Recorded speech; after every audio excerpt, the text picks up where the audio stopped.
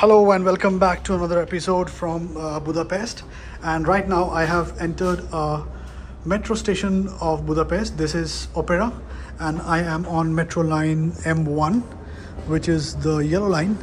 And I normally don't film around over here for transport systems, but then since I am in Hungary, and the reason being Hungary Underground is so-called Europe's second oldest metro lines, then I thought, why not? And look, they have even captured this old world presence and the charm so beautifully. Like, this is the cast iron thing, the pillars are kept in that way. These doors are wooden, probably teak, and the ticket office, which is existing and running, featuring right now in the middle of this metro station, is also a wooden box. It looks so lovely, and to top up of that, the tiles and everything which have been set up over here gives a very old world feel. It's lovely. And that's not only it. The metro carriages are so beautifully and so cute. I haven't seen them like these kind of cute, crazy carriage boxes ever.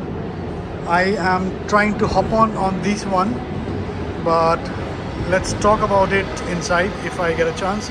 Meanwhile, look at this carriages, so cute, so small and very beautiful. And here basically I am seeing that these carriages are closed carriages, kind of. So if you have seen a London Underground or any of those sorts, these carriages are normally connected with some windows and then interconnected doors. But this is the first time I'm seeing a carriage which is completely a box shape, which adds on to the weirdness of this thing. It's actually looking very cute. It may be the Europe's second oldest metro lines, but then inside has been as modern as possible. That's what made it very beautiful for me.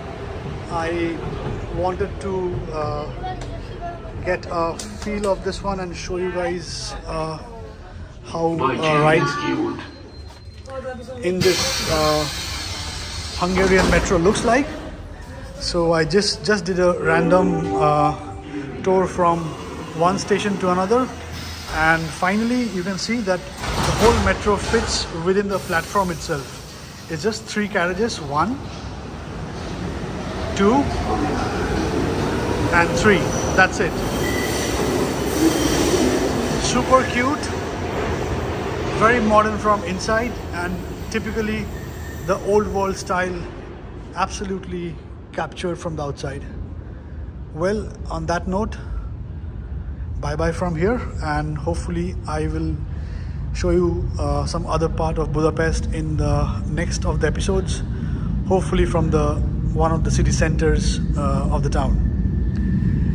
It was a very nice and lovely feeling to be part of one of the oldest of the Europe, probably the second rather, because first is still the London one. But the London, they have upgraded themselves so well, and they have modernized basically that then the tubes don't look like it, but then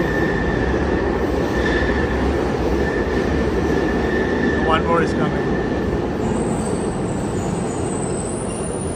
But then this one do.